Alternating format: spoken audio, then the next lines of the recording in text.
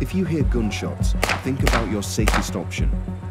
It isn't what you want to think about. This video mocks up a terror attack at a holiday resort. The government wants it to be on everyone's pre-holiday to-do list.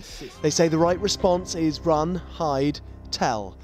And they insist they're not trying to alarm people. We deliver the same message in the UK. After the London Bridge incident, we delivered the same message. What we're saying to people is go on holiday, enjoy yourself, but don't be alarmed, but stay alert and spend 5 minutes. We're asking people to spend 5 minutes looking at the video to keep you and your family safe. This is the real thing.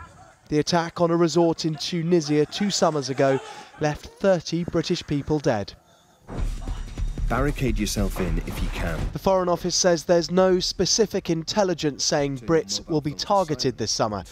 But how does the video look if you're about to catch a train to Europe? I think it's silly. You hear a sound of like a gun, but you don't know where it's coming from, so where do you run? It does install that sense of fear, but perhaps in the circumstance of a terrorist attack, you do need to be prepared. I think there's better ways to get people to focus and be safe in a heightened situation like that, rather than just making them terrified. Experts reckon these sorts of warnings might once have cost the holiday industry, but times have changed.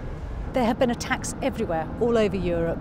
There is no safe place to go anymore. We have to be aware wherever we are around the world, and this is just another thing that the industry has to cope with. When the police arrive, Run, hide, tell is hardly wish you were here, but for the near future at least, that slogan is officially a part of all of our holiday plans. Dominic Reynolds, 5 News.